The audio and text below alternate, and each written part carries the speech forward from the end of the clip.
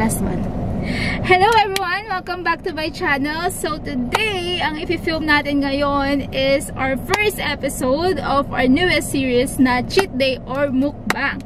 So today, we'll be going to Krispy Kreme because it's Krispy Kreme's birthday today.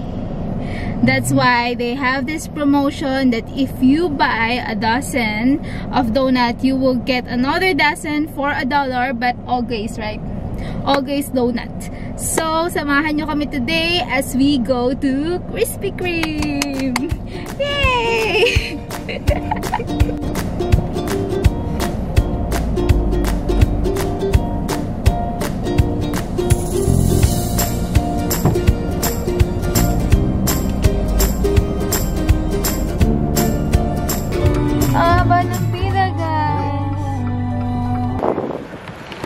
Okay guys, sobrang haba ng pila. Hindi ko alam na nagkakaganito din pala yung pila dito. As in, ang haba pati yung dun sa drive-thru. Pati yung pila dun sa may sa store. Okay guys, para tayo nga sa pila ng Jollibee. Huh? Jollibee nung bagong bukas. Okay. Sobrang haba ng pila. Tas sa loob po. Kung nakikita nyo yung loob. I don't think so.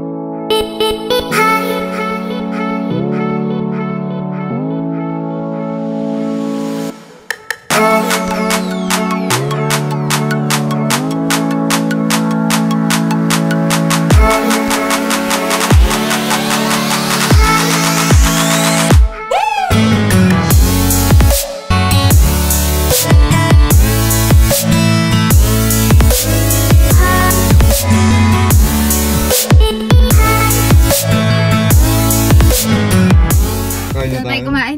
Okay guys, finally sobrang haba ng pila. Hindi ko ina-expect na ganun din pala dito kapag nagpo-promo. So bumili kami ng grabe, ilang oras tayong pumila, 1 hour? So ito yung original glaze. And napapanood ko sa mga videos na kumakain ng original glaze. Parang daw, it melts in your mouth.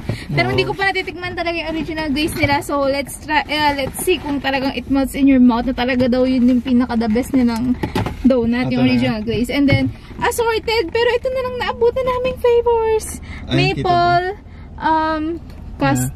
whatever, chocolate, and then something like that. So ayan, basta konti na lang. Okay.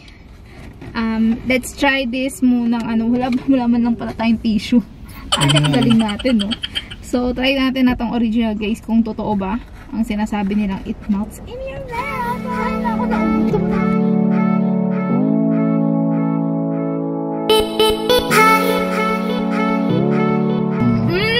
Yeah. Ano masarap? Really? Yeah, it is. So soft. Kasi, bagong luto. Hindi, kahit hindi daw eh. Kahit hindi daw, pero sobrang soft niya. Sige, ito try natin yung glaze. Ito yung original glaze. Sobrang nag-ano siya. Hindi kita? Okay. Ang hirap niyang hawakan. Joke lang. Siguro natin, siguro natin yung makina ng sasakyan para may aircon tayo.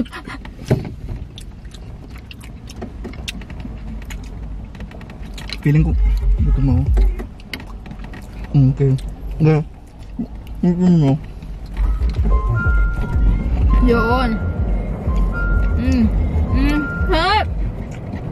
Ba? Sarap talaga. Sarap. Gutom din ako. Nakakagutom. It really melts in your mouth, no? Sobrang lambot niya. Pero feeling ko dahil ito. Next natin tikman itong custard. custard. Gusto ko sana ibang flavor eh. Nakakainis naman ng Krispy Kreme. Ayun kasi madilaw. Di custard yun, di ba? Medyo madilaw. Ayan. Ah, okay. Ito po nung magpipili. Pero ano to? Ano to? Parang ganun din. Custard din yata. May something. May yellow sa... Nasaan dyan yung maple? Sabi ko 2 of each eh. Boston cream. Parang gano'n. Sobrang tissue. Ngayon to kasi natira. Ngayon tissue. Sarap. Masarap. Masarap. Sarap. Hindi. Piling ko gutom lang. It's really good. Hindi, masarap yan. Masarap yan. May pilit. Mas masarap yung ibang flavor, no?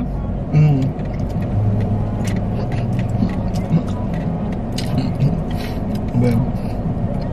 Nangingirin na yung hipin ko. Try naman natin yung cream. Yung whipped cream yung loob ata. Cream milk flavor.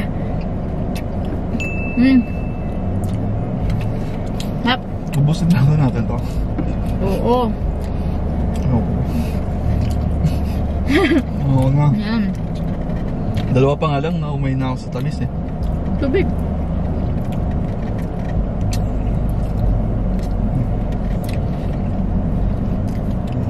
$10 na lang. Right? 10 donut na lang. Hagod. Gusto ko itong ano. Ito. Grace.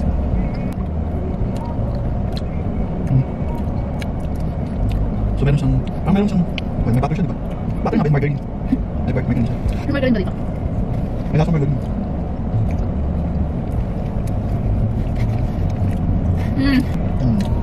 Our fourth.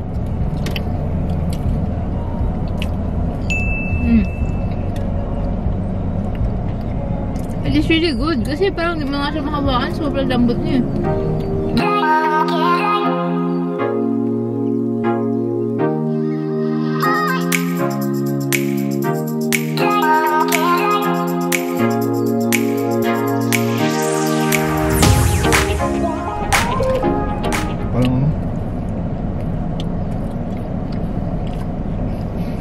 Baka maano ako.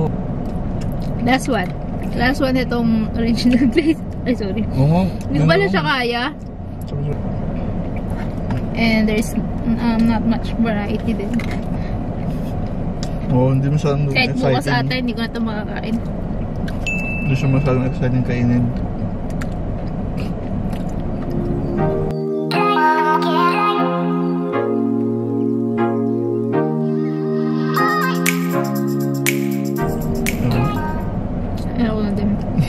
Ilang ka? Dalawa. Apat. Ayun na siya, no, guys. Ha! Mga lang ba? 5. No. 2, 3. Marami na yun para sa snacks. Snacks. Kapag, di ba pagka pupunta ng Starbucks or coffee shop, ilang daw? Oh gosh, guys.